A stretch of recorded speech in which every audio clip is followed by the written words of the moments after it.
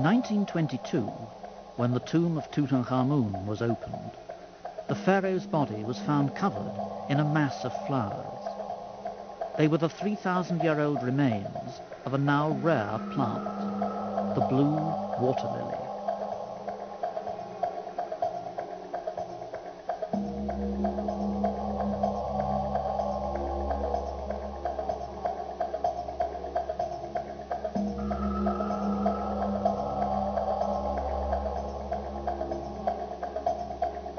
For decades, Egyptologists have said that these flowers were purely symbolic. But a startling new theory has now emerged, that the blue lily is, in fact, a drug plant. In our society, hallucinogenic plants are largely treated with suspicion. But in many vanished cultures, they were regarded as sacred, a means of communicating with hidden divine parts of the universe. As an archaeologist and anthropologist, I have been engaged in a journey into the forgotten realms of these mind-altering plants. Now my investigation was to go back towards the very beginnings of human civilization. Over the next 3 days, the very first scientific experiment would take place to investigate if the blue water lily of Egypt does indeed possess psychoactive properties. A team of specialists would gather at Hammerwood Park, a country house in East Sussex. 2 volunteers, Marie McCartney and Robert Barnes, had agreed to drink on the second day of the investigation a dose of the lily while being observed for any effects. If the blue lily turned out to be psychoactive, our image of ancient Egypt could be radically changed.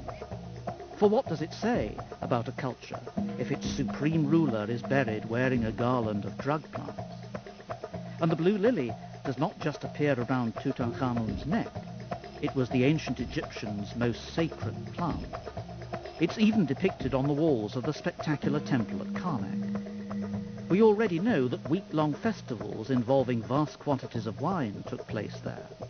So could the blue lily have been part of the mix?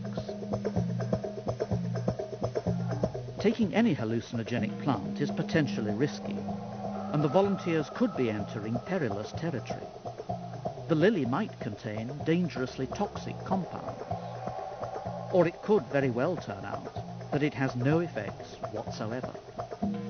But could it just be that a lost drug would be rediscovered in the next few days? And might this open up an entirely new understanding of life in ancient Egypt?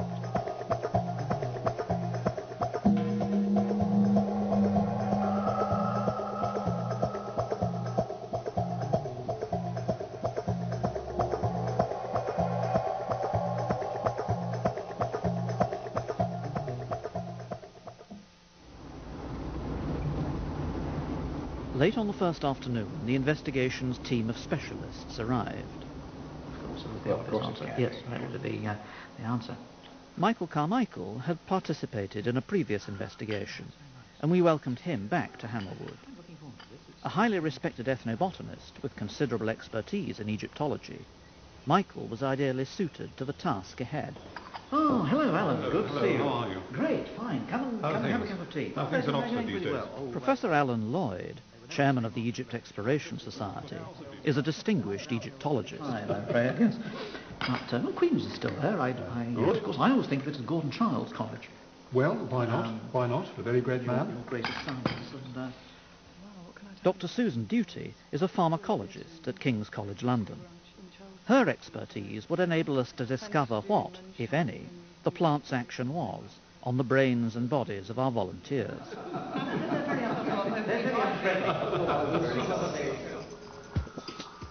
In the library, I sketched out the story of the blue water lily. The spectacular blue water lily, Nymphaea caerulea, would have been a common sight in ancient Egypt, growing in shallow waters along the banks of the Nile. Throughout their 3,000-year history, the ancient Egyptians prized this mysterious flower above all others.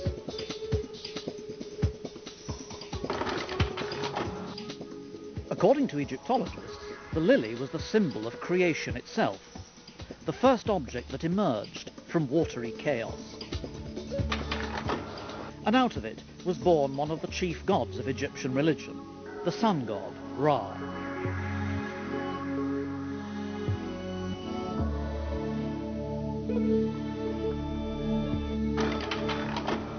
But why did they choose this flower above all others as their most sacred plant? A clue might lie in the art of ancient Egypt, in which blue lily flowers frequently appear. They're easily recognised by their spiky blue shape. Here, for example, is someone smelling one of the open flowers.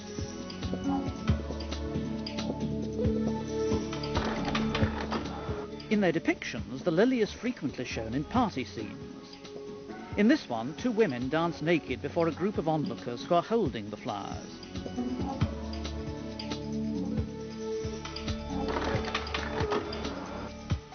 The lily also appears in other scenes of downright debauchery.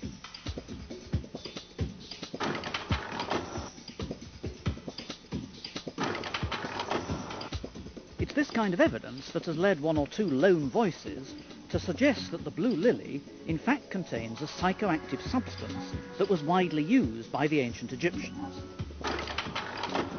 It's even been suggested that these L-shaped wooden beer-drinking tubes could also have been used to suck up concoctions of blue lily and wine. Here we see one of these tubes being used to drink from a jar of liquid. Their sieve-like ends would be perfect to prevent the petals being swallowed. But ever since the first Victorian pioneers, Egyptologists have ignored the theory that the blue lily was a drug used by the ancient Egyptians, arguing that no evidence has been found to support it. But this is perhaps not surprising, since archaeologists generally haven't considered mind-altering drugs to be an important area of research.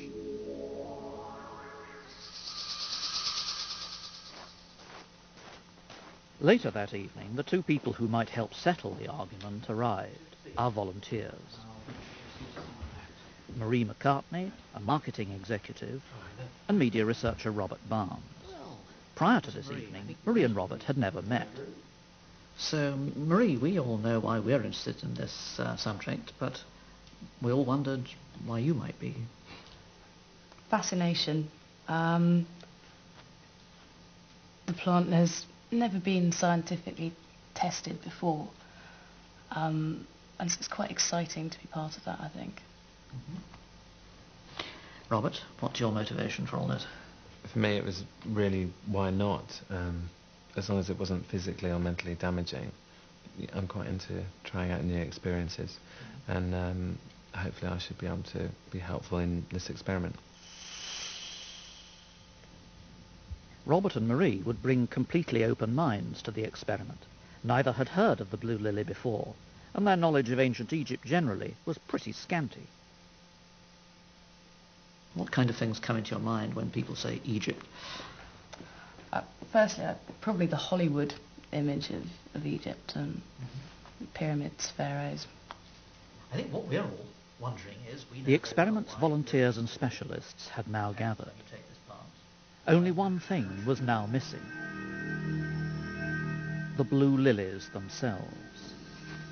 And as my guests continued their discussions, I reflected on the difficulties we had had in getting hold of the plants. There was little information about the blue water lily to go on. Certainly, none of the lilies we commonly see in this country are psychoactive. The plant is now extremely rare in the wild, and it was only after months of investigations that we eventually tracked down a handful of specimens to a botanical gardens in Cairo. These were then flown over to Stapley Water Gardens in Cheshire. But our problems didn't end there. It was the fresh, open flowers that were needed, for it was these that were always shown in the Egyptian paintings. Would the lilies recover from their journey and flower? And when they did, would it be in time for the planned date of our investigation? For the blue lily, flowers only once a year, and each flower head opens for just 3 days. Our luck was in, however, and we eventually managed to harvest 19 flowers. But how did the ancient Egyptians consume them? In party scenes, the lilies are often associated with wine, here actually wrapped around a wine jar. The lilies were therefore prepared by soaking them in wine. We knew from botanical studies that the blue lily contained a compound, nuciferine, that is soluble in alcohol. But other chemicals in the same group are not known to be psychoactive. However, based on its molecular structure, Susan Duty thought it possible that it could have psychoactive effects. If so, these might operate in two quite different directions. If we try and consider how the blue lily is going to affect behaviour, we have to consider that on the one hand it may cause sedation, but on the other hand it may cause arousal and excitement.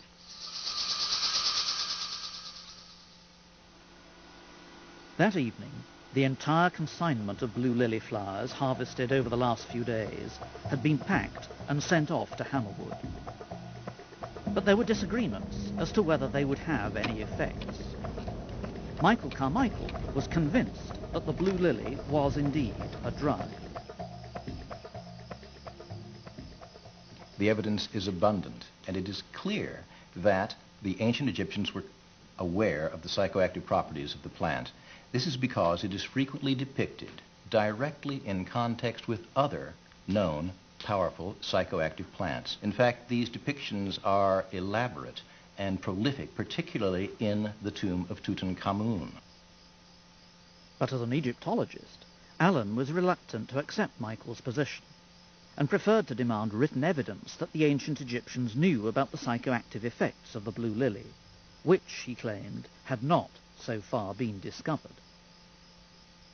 There is no proof in the papyri or indeed in any other Egyptological source that the ancient Egyptians were aware of any psychoactive properties that the blue lily may possess.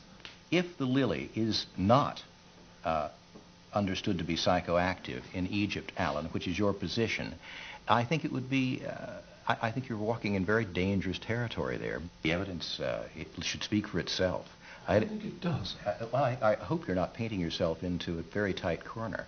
I think this is an area where we, or rather these are several areas where we're going to have to agree to disagree. Late that night, a consignment of blue lily flowers finally arrived. Tomorrow, Robert and Marie would eat and drink its contents. But what did the flask really contain? Nothing even remotely psychoactive? Or, just possibly, a forgotten drug that might reveal an entirely new picture of how the ancient Egyptians lived, how they parted, and what their religion was really like.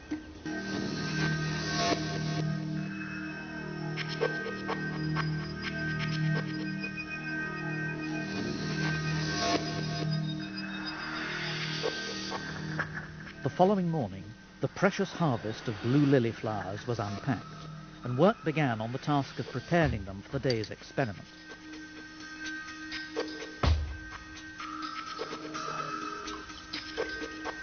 We had gathered to investigate an ancient mystery. Is the blue water lily a lost drug plant, once beloved by the ancient Egyptians? Could it be that today our two volunteers might step through a doorway and see the world as it might once have been seen in the time of the pharaohs? This would be the very first controlled scientific test of the blue lily, so no one could tell us with any certainty what effects it might have. Very possibly none at all, but equally possibly dangerous effects. So before our experiment could begin, our volunteers were given a basic medical examination. In the garden, Robert and Marie looked forward to the day ahead with mixed feelings. Woke up this morning. First thing I did was call my father, who obviously thinks I'm completely mad. And after that, the realisation hit me that, yes, we were actually coming out here today, and we were going to be taking this plant. I think if one line of argument is that the Egyptians were sort of great party animals, and this was used as part of that, then you've got to presume it's got to be a good feeling if it happens. We don't know exactly how you make this special concoction, so a lot could go wrong, a lot could have gone wrong, but I'm sceptical anyway, so we'll see. It could be like, munching daffodils. Nothing happens. Not that I've done that.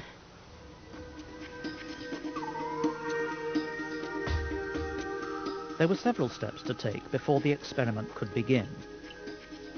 First, the lily flowers had to be removed from the wine. In theory, if there were active chemicals in the flowers, these should have been extracted by the alcohol. The plan was that Robert and Marie would drink this wine once the flowers had been removed. Only 19 flowers had been harvested. There was no way of telling whether this would be enough to produce an effect. So we proceeded with the utmost care, collecting every last drop of extract. As we worked, we were acutely aware of the flower's rarity, and that the last time the blue lily had been prepared in this way could very possibly have been 1,000 years before the Roman Empire.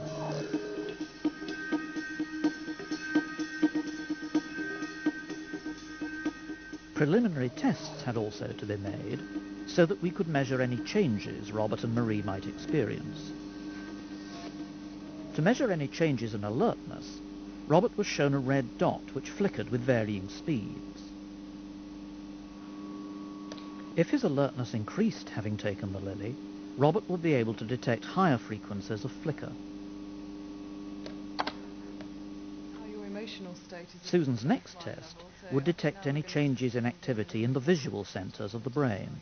Now what you've got to do here is to actually read not the word in this instance, but the colour that the word is written in. Right? So in other words, although this says red, I want you to say green and to click on the appropriate coloured box at the same time. Okay.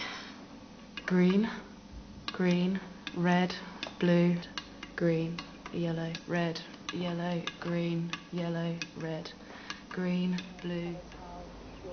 For her final test, Susan had decided to track any emotional changes that Marie might experience. Okay, so what I want you to do then is to actually go along these one at a time and simply circle where you feel the most appropriate level of that particular emotion is. So let's start with interested. How interested do you feel at the moment? I think you'd have to give that an extremely interested. Okay, good. What about distressed? A little distressed. A little distressed. The next one is your state of upset. I don't think I'm upset. Marie answered with care, but how would her responses change having taken the lily? By mid-afternoon, everything was at last ready for the experiment. Our preliminary tests were complete, and the flowers had been removed from the wine, which was now ready to be drunk. Because no one's done it before, it does give you a bit of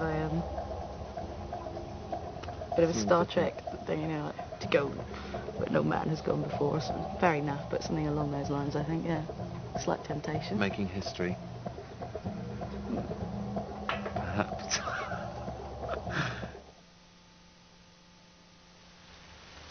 Just after 5, we gathered for the experiment. Outside, it had started to rain heavily.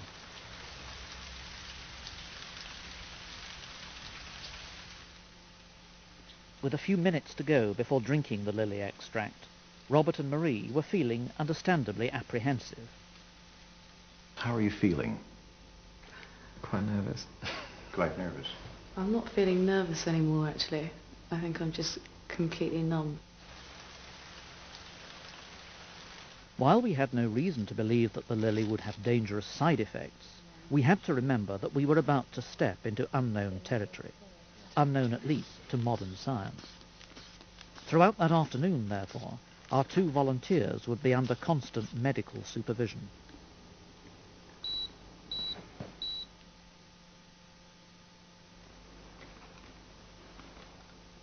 At 5:25, Robert and Marie drank the lily extract. Use my only Egyptian knowledge of Enkar Ek. Enkar Etch.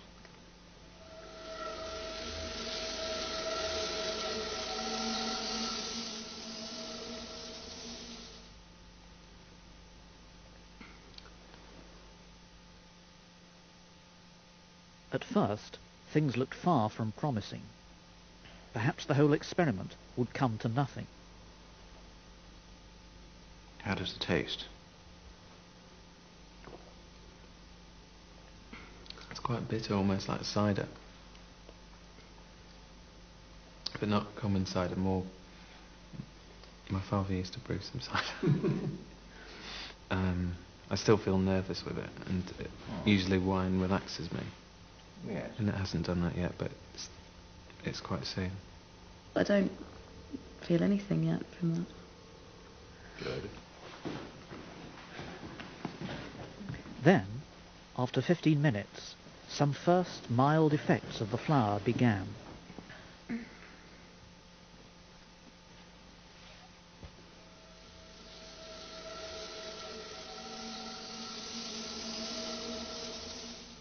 I don't feel as if I'm standing on ceremony as much now, and I'm more relaxed like that. Sort of, whatever happens now, I'm cool. See, my vocabulary's changed as well. Do. That doesn't matter. It's good. Fine. No, I feel good. I feel quite excited now. Marie, how do you feel? I feel fine. I feel fine at the moment. Yeah, the only thing I feel is that I'm slightly flushed, but I'm just a lot more relaxed at the moment.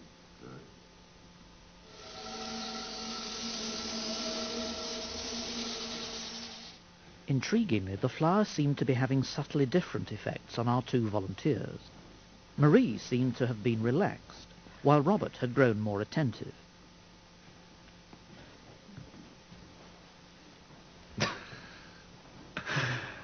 I do feel a bit giggly. But I don't, yeah, it could be nervous excitement, but I'm actually starting to feel a bit more chatty now. Robert, how are you feeling now? I feel good. I feel well. Yeah. I feel very happy. I feel very laid back. What makes you happy? I just got a big smile on my face. No, I feel good. How do you feel emotionally? Good. What do you mean? Well, I feel like I could just get up and walk out and I wouldn't feel like it's to tell the truth. But I won't. And Marie, have you ever felt like this before? No, I've never felt like this before. Absolutely, no, nothing like I've felt before.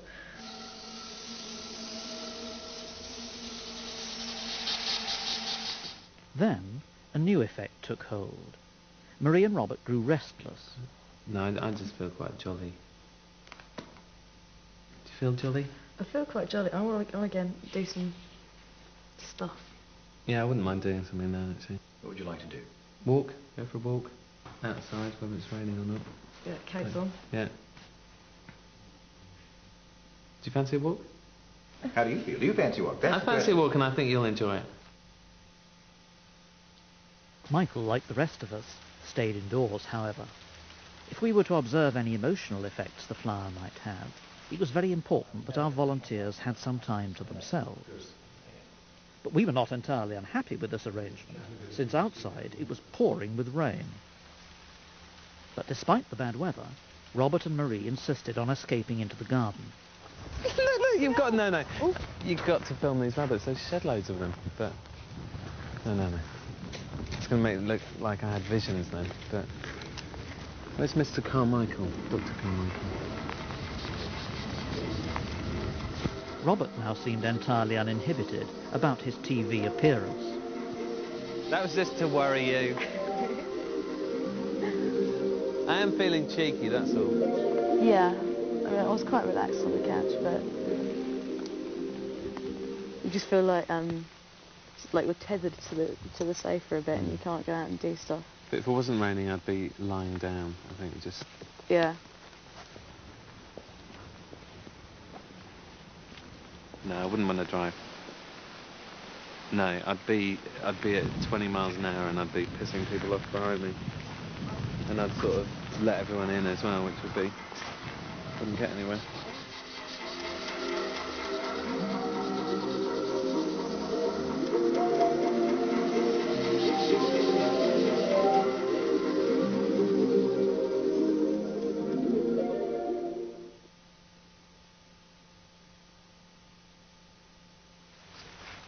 now thoroughly soaked, Robert and Marie decided to retreat to the front porch of the house. From inside the house, the team were managing to make some discreet observations. At present, they seem in very good humour. They certainly do, don't they? Yes. I'm definitely on something now. Definitely. Yeah? I'm not... Well, yeah. I feel very chatty. Am I quite chatty? I'm definitely on something. Yeah? He says He said... to his mother on national television. Yeah.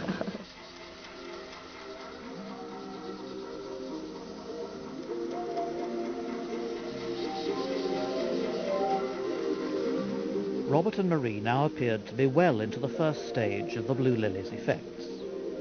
After some initial worries, my guests had quickly been caught up in what was taking place. When they started sipping away at it, I couldn't help feeling that things could go a little bit wrong, and I was very pleased when, in the end, they'd finished the whole thing and they seemed to be in pretty good shape. I think once I got over this fear that I had, the same as you actually, about what's actually going to happen here, it did actually get rather exciting, especially when the giggling phase set in, and I almost felt like I wanted to join them and get on the front of the sofa rather than being at the back where we were. Laughter in these circumstances is very infectious. But what was the precise nature of this strange Egyptian trip that Robert and Marie appeared to be going through? I feel pretty happy. I don't know, I think I could feel excessively happier. Maybe a bit more coherent. You sound quite coherent at the moment, though. Inside, we debated whether to begin retesting our volunteers.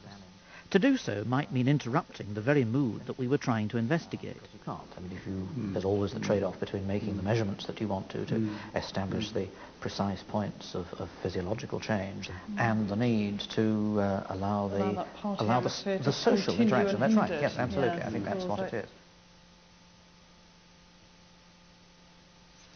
See if there's been any change in your blood pressure. As soon as seemed appropriate, Susan began retesting.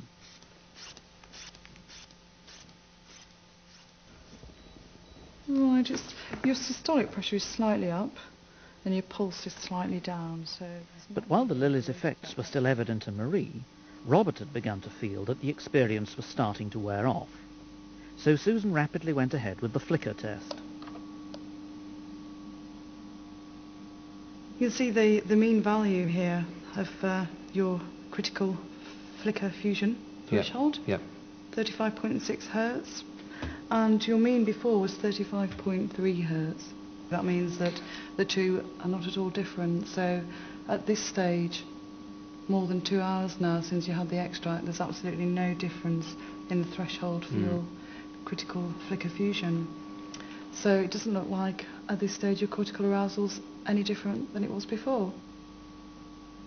We had possibly waited too long before testing Robert again.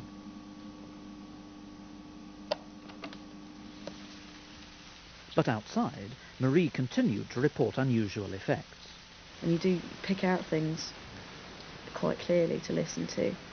And I do keep going off on... I'm sorry, I'm not being rude, but I do just keep going off and staring at things. Very bad manners, but... yeah, it's quite... I think it's quite introverted, if that makes any sense. It's not... It's quite social because I can chat to you, but it is quite nice just to let your mind do what it likes and wander off and stare at things for a while. I've not had a feeling like this before. It's almost, when you're very, very tired and you can't really take in everything. You only can take in certain things. It's almost like that, but I don't feel tired. I feel quite alert. It is rather good. I recommend it. However, this was not to be the end of Robert and Marie's encounter with the effects of the blue lily.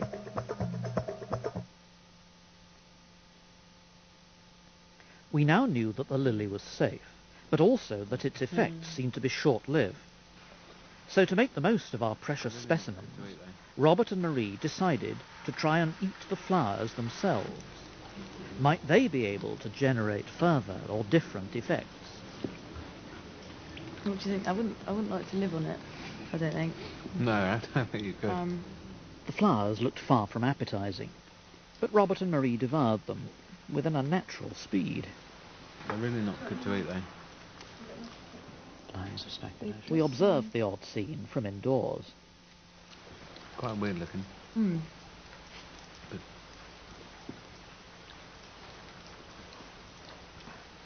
Look, picnic outside. I'm just getting used to it now. If it was in the Marks and Spencer salad, You would be see good. all that?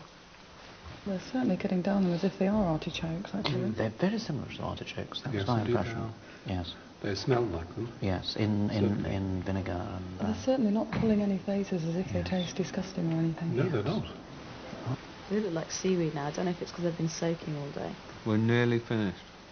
Yes. The one thing that we can be quite sure of is that at present they're very clearly enjoying themselves. They are actually, yes. I think, that's, and this idea about partying and everything, I mean, we heard on the first day how the Blue Lily was associated with partying and frivolity, and they certainly look like they'd enjoy a party at the moment. That's right. Then, the flower's effects appeared to return. It's really going all over the place. I mean, Yeah, I don't know. 5 minutes ago I thought, well, it's over. Probably because I've eaten these. It's sort of sparked up again, but... It's going to be quite hard because I'm going to see this tomorrow and think, oh, what was I doing?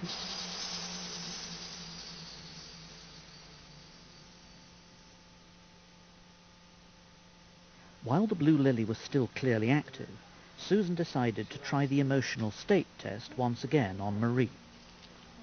Okay, well, we've got this one to do first. We want to know how you're feeling. I'm sure you've got lots to tell us. I'm sure it's going to be very different to before. Your memories. How had the lily affected Marie's emotional state? Okay.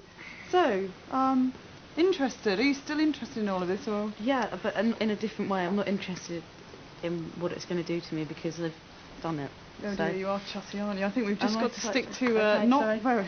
No, Not I'm moderately interested. I haven't asked you yet. Oh, sorry. Preempting.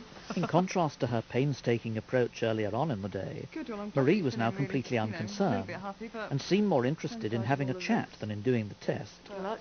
Yeah. There's a better circle than before. Apparently, if you Yes, can draw a actually, yes, complete you're- circle, you're an idiot. So I shan't. I'll Oh make it a dear, bit more so that's messy. what it does to you then, Yeah. the Blue Lily.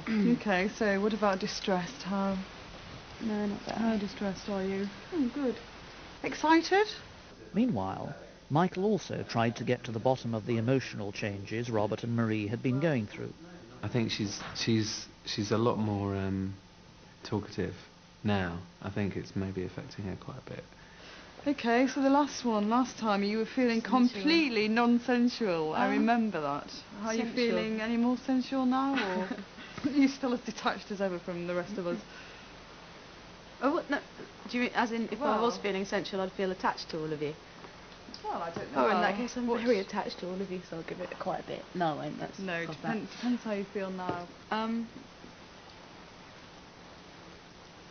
Do you feel like hugging and touching people? Yeah, or I feel do you quite friendly like towards people. standing No, away? I feel like chatting to people, and so if that counts as sensual, then yes. It alters your perception for the better. You know, you can notice more things, but I think she's slightly fuzzier in how she's sort of coping with things. She's drifting off a bit. Yellow, As the day drew to a green, close, red, Susan green, performed her yellow, final test blue, on Marie, yellow, who was green, now yellow, reporting red, that she was feeling yellow, unnaturally green, tired. red, yellow, green, blue. I've had a chance to mull over the data now, comparing the results that we obtained with Marie before taking the extract and the results that we've just obtained after she's taken the extract. And the biggest change really has been that it's taken her longer to complete the task this time, which suggests that she may be slightly sedated. This was certainly in line with Susan's predictions. As the second day of the investigation came to an end, both Marie and Robert were now showing strong signs of sedation. Although its effects had been mild, we had, for the first time in history, scientifically observed the psychoactive properties of the blue lily. But did the ancient Egyptians really use it as a drug?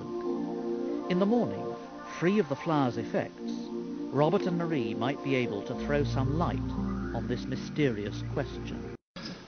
Rather tasty, actually, yes. What about passing me one The of next those very day, fine- the team gathered at breakfast for some initial reactions. Thank you. Robert and Marie had faint headaches, evidence of yesterday's blue lily eating. There's a bit in the middle of it that's quite sweet and like a gloopy texture, and that's quite nice, but the rest of it is quite bitter on the outside. But no, it's not like an artichoke. It's not like an artichoke. But you tipped them all down. Was that simply in the line of duty? After a while, it wasn't pleasure, no. Determined to see it through to the bitter end. They're quite Moorish, though, for some reason. I'm very curious about the time that you spent away from us yesterday, and we'd very much like to hear more about your experiences then. I'm very glad that we went out of here for an hour, 2 hours. Why was that? Were you getting a little bit irritated by us? Or Not irritated, watching no. you? No, not irritated at all, but I mean, it's quite a hard, awkward situation. It's not. I guess it is. It's not normally, very natural. It's yeah, you wouldn't normally normally. you would. I don't think sort of take that plant in a room full of people watching you like that. I mean, it's obviously if it was used, it was a social thing. Exactly. How Yes. very true. How very true. Obviously, you know, our intrusions and invasions were really not enhancing the effects of the plant. It didn't really contribute to the favorable setting atmosphere that obviously would have been available to earlier cultures like the Egyptians. Do you think you're at all... Could you sort of go and curl up in a ball and have a nice sleep? I don't think I could sleep right now, no. Right. After breakfast, we watched clips of the previous day's experiments. Not any massive feelings of, as Robert was saying, the need to run around or not very energetic, just quite relaxed. It is rather good. I recommend it. I'm definitely on something. He says He said, to his mother on national television. yeah. So exactly what had the experience been like? I've not experienced anything like that before. My mind felt very alert, and yet at the same time I was very physically relaxed. For me, contentment, relaxation feeling, happiness, cheekiness. I felt a bit mischievous for quite a while. And increased awareness. How did you feel when you went outside? Much happier to be outside, even though I have got a cold today because of it. But I didn't expect to feel that relaxed and talkative in front of a camera outside in the rain. Not unexpectedly, Alan was more sceptical. We all know something about the way drugs are supposed to operate.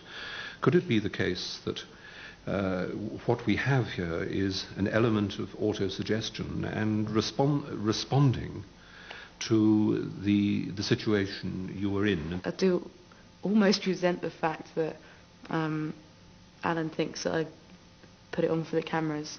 I kind of resent that. Yeah, I've got absolutely no doubt in my mind that there is some degree of effect from this plant. And I would say that it increased alertness, but I felt more relaxed. I felt more confident, comfortable, calm. I just felt really happy. A very positive feeling. The whole time this experiment was being conducted, both Robert and myself were trying to balance out our feelings. I was saying, I feel this going on, but that could be through this. And I did try and keep sort of quite well balanced throughout. I mean, I don't think you saw me running around like an idiot or saying, oh, I'm going to go and hug trees. I didn't feel like that. I gave you my honest feelings about how I felt. And I would say that there is something more. And Michael thought that with a stronger dose, the effects could have been more powerful. I think, that another important factor is that we are working with a very low dosage level here. In fact, a minimal dosage level, apparently. And that, of course, is by far the best policy at this stage in an unknown quantity. And in the absence of competent data to indicate the toxicity. In the library, we discussed our conclusions. Were we agreed that the blue lily was a drug? Well, I think I saw the psychoactive effects of the blue lily. I think we saw perhaps the sort of experience that was taking place in the 18th dynasty, in the palaces at Akhetaten and Thebes, in the royal lineage, in the palaces of Tutankhamun. I think both of our subjects have expressed quite clearly and categorically that what they were feeling was very different. Euphoria with a state of tranquilization is possibly the nearest description that I can give you at the moment about the effects of the lily. Yes. Even Alan was now convinced that the blue lily was psychoactive. I felt, as a non-medical person, that we had enough on screen in front of us to be reasonably confident that we were confronted with a little more than the effects of a glass of wine. So no one doubted that we had rediscovered a drug. But what were the consequences of this? I think the evidence is extremely clear. We have abundant evidence to place the blue lily into its proper context as a powerful drug used by the Egyptian priesthood and by the Egyptian royalty. It's depicted countless times in direct juxtaposition with other very powerful drug plants. And clearly, the psychoactive properties of the blue lily do solve the equation as to why it was, in fact, sacred in ancient Egypt. Alan had agreed that the blue lily was a drug, but he was still not prepared at this stage to accept that the Egyptians used it. The line I would have to take would be less positive than Michael's, but at this stage, Michael and you will be expecting that. I would take the view that Egyptologists will want to consider carefully the implications of the fact that the blue lily has psychoactive properties, but we haven't demonstrated anything about what was going on in ancient Egypt. We need other sorts of evidence to enable us to do that. The Egyptians are by far, an extremely wide margin, the most elegant and most knowledgeable chemists of the ancient world. Their practice of mummification was the ultimate secret high technology of the ancient world. It is difficult to imagine that they were not familiar with its psychoactive properties. No, I'm not saying that. I'm saying that there is a possibility that the Egyptians were aware of the psychoactive properties of the plant, but at present I see no evidence to prove that this is relevant. Can I bring this discussion slightly back down to the actual emotions of our two subjects? If we're thinking about partying, for example, both of our subjects were very talkative. They felt very relaxed, and they were also very happy. Now, to me, those seem the ideal conditions for one to go out and enjoy a party. The effects of the blue lily appear, in some ways, to be similar to the effects of MDMA or ecstasy. Does this mean, then, that the Egyptians used the lily as some kind of party drug? It could well have been used in the party context that we have seen, in the festive scenes where the ladies are wearing them as ornaments on their heads. They might well have ended the evening by eating the lily with a companion. But Michael thought partying was only the beginning of the story. We've probably seen really the minimal level of dosage. So, the typical dosage level may well have been considerably higher in ancient Egypt. In fact, it would appear to have been. Because of this, it would have been used in order to facilitate deeper levels of shamanistic trance by the higher levels of the priestly caste. I wouldn't wish to deny the possibility that the Egyptians were aware of the psychoactive dimensions of the plant. But to go further to your position, where we are arguing that the priesthood are using it as a device to enter a shamanistic state, that, I think, goes considerably beyond the evidence we have. I think what Michael's trying to describe is a sort of special knowledge cultivated by a priestly caste that was actually possibly even kept secret, which is why there's so little explicit description of it. So this is a rather fundamental new interpretation that you're putting forward of Egyptian religion, isn't it, Michael? Well, yes, I would say that it is a fundamental feature of Egyptian religion, and this is why I said that we could be standing on the threshold of a revolutionary breakthrough. In fact, we are transforming our understanding of Egyptian religion from that which is driven by a theory founded entirely on symbolism to one that is based upon a chemical or a scientific interpretation of the data. I see no evidence of that. Despite our experiment, Alan was still sceptical that the Egyptians held the blue lily sacred because it was a drug. I still get the feeling you're not taking the next and obvious step. Is there some reason why traditionally Egyptologists have been suspicious about this kind of explanation? There is not the kind of evidence available which an Egyptologist would regard as the closest you can get to proof positive in this kind of discourse that these plants are being used psychoactively in the way that we're discussing. But I have never denied the possibility that this was going on. But even Alan admitted that our experiment would prompt further investigations. Clearly, Egyptologists will have to consider the implications of the current debate. They will go back to their evidence to see if there are any signs that haven't been spotted of the use of psychoactive substances. Undoubtedly, the hair has been started, but I think I would have to take the line that there's a distinct possibility that the poor chap might get shot.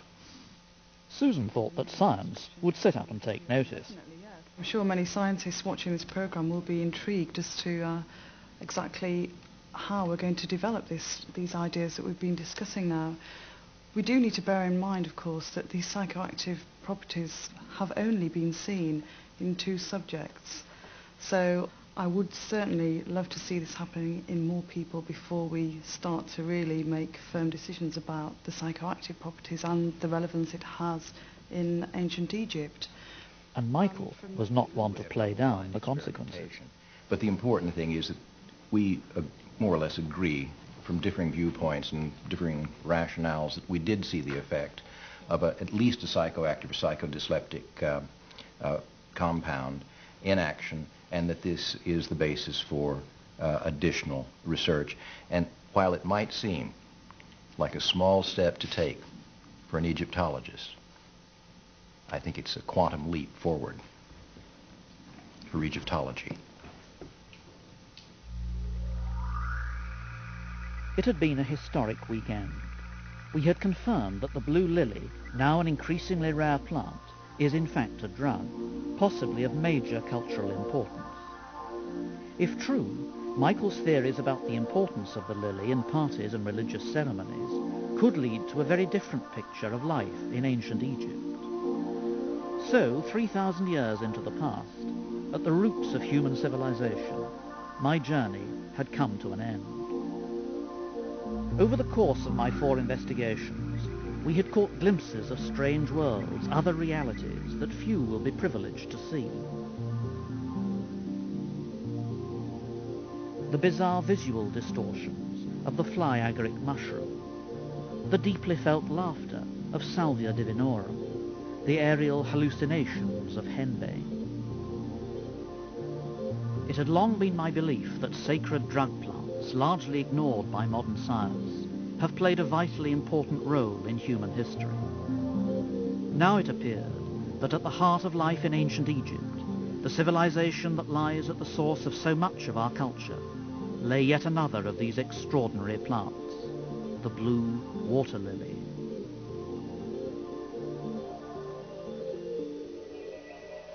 Well, that was the last in the series, and don't forget you can join the Sacred Weed team now for a live chat on the web at www.channel4.com.